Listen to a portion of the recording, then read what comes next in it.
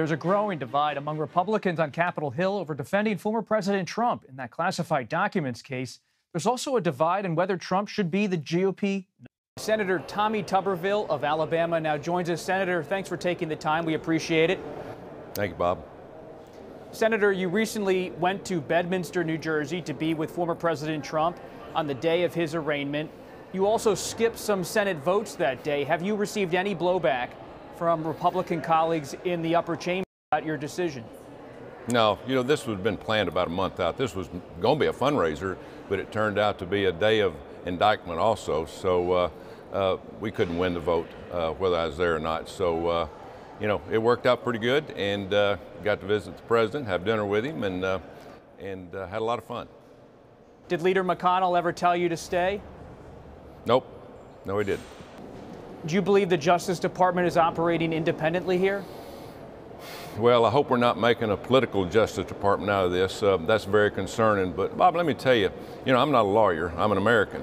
And looking kind of from the outside in. And, when you go after a former president and break a 240-year string of not indicting anybody, I hope to heck they have got a very serious case, one that is very provable and it's rock solid, because let me tell you, it is going to cost the American taxpayers millions and millions of dollars more. And it's kind of embarrassing to look at this situation when, I've seen presidents in my lifetime do a lot worse. But we're not talking about them.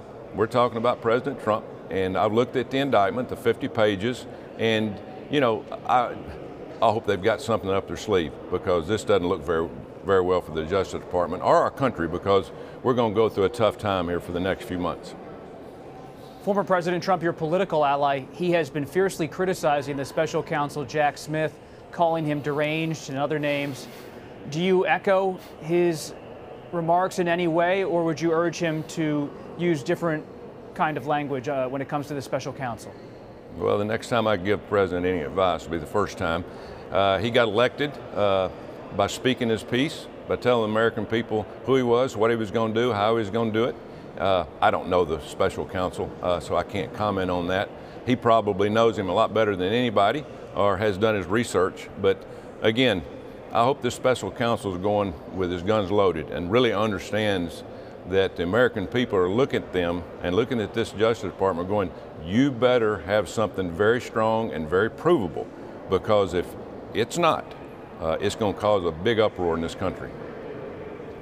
Senator, I was scanning the crowd. I wasn't there, but looking at the photos of what happened in Bedminster, I didn't see many of your Senate Republican colleagues there, in part because they take a different view on former President Trump. Let's listen to what Senator John Thune, your colleague, had to say this week. The elections generally are about, winning people, independent voters and moderate Republicans. We've lost 3 elections in a row now. He's been the issue in every one of those elections. And I don't think, getting into this tit for tat where it's a race to the bottom to see who can retaliate against whom from one administration to the next is the way to lead the country forward. What's your response to Senator Thune? Well, the big thing, being a former football coach, somebody's got to take the blame, right? And there's some people going to give the blame. We should be taking the blame here in Washington, D.C. for what happened in the last race in terms of the Senate and the House, where we should have won by many more. That didn't have anything to do with President Trump. He's got his base of voters. People are going to go out and support him. He's going to need to build on that, and he will. But we need to stay out of that up here. We need to handle our own business here in D.C. The Republicans need to stand together. We're so divided right now. But, I'm glad that we have, 10, 12, 14 people running on the Republican side. We need a deep bench. We need people that are going to be future candidates or possibly President of the United States. And so we all need to be on board on that together. But to blame President Trump for what happened last November, that's absurd. But it's coming from the number 2 Republican in the Senate. So is there a deep divide in your own party in the Senate over Trump? Well, you got some people that dislike some of the things that President Trump did. When they were in the Senate last time, I wasn't here when President Trump was in the White House. But I think at the end of the day, you're going to have people that are going to express their opinion between now and the end of the primary. But we had better come together. This country needs a leader in the White House. We have not seen leadership in the last 2.5 years. We saw it 4 years when President Trump was in office. Now, a lot of people didn't like some of the abrasiveness that he ran with and become when he was leader, but we need a strong leader. When you talk about taking the bull by the horns or having a strong leader, I'm curious about what that means when it comes to things happening inside the country. As you just said, the former president recently said if he wins again, he wants to appoint a special prosecutor to investigate his political opponent, President Joe Biden, and his family. Is that something you would agree with? Well, I would say there's a lot of problems there. I am a senator. I have the opportunity to go behind the scenes and look at documents. I hate to see what this country is getting ready to go through with the president. We don't know where that's going to go.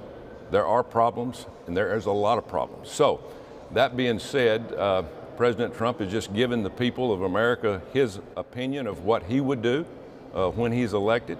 And so we'll just have to wait and see with that. But again, we do need leadership. You know, I've got holds on all the military officers, the generals and admirals, have for 4 months.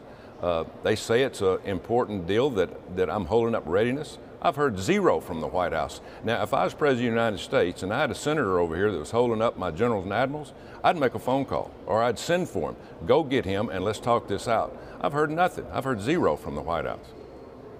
And you're holding up some of these military nominations because you believe the Defense Department has the wrong position on how it funds and talks about in policy reproductive rights. Is that correct? Yeah, but it's about that. But it's more about changing the policy on your own. Bob, we cannot legislate this country from the White House or from the Pentagon. We can't allow them to do that. And this is more about them saying, listen, we're going to change this. We know we're supposed to go through Congress, but we're not going to do it. We're going to change it on our own.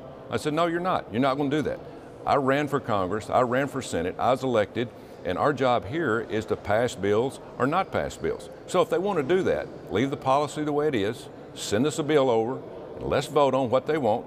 If it passes, we use it. If we don't, we stay with the old policy. That's been that way for decades. And all of a sudden, after Roe Wade, they said, well, let's put as many government employees, have them an opportunity to have an abortion. And that's exactly what happened.